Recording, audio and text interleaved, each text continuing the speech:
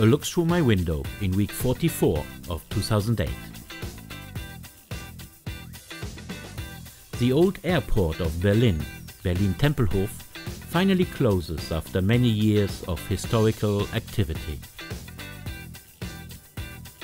A protest banner reading "Disarm Financial Markets" is hung over the German share price index DAX board in the Frankfurt Stock Exchange in a growing global economical crisis.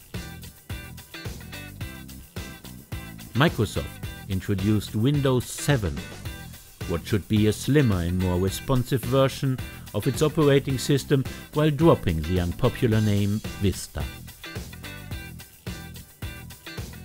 Thousands of people in the Democratic Republic of Congo have been fleeing a new outburst of fighting between government troops and rebel forces, while this baby looks up at his mother in a refugee camp in the outskirts of Goma.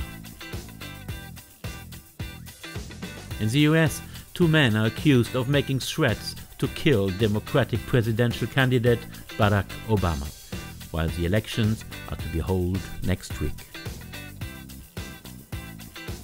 Car manufacturers over the world are hit by the growing global economical crisis, closing factories for weeks while sales of new cars crash. And the finalists of the Dutch Best Bottom Contest pose in Amsterdam, the winning bottoms will represent the Netherlands at the international final in Paris mid-November.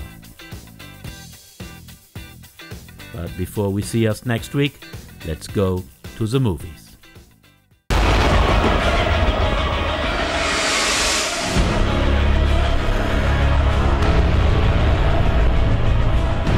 It's Illuminati.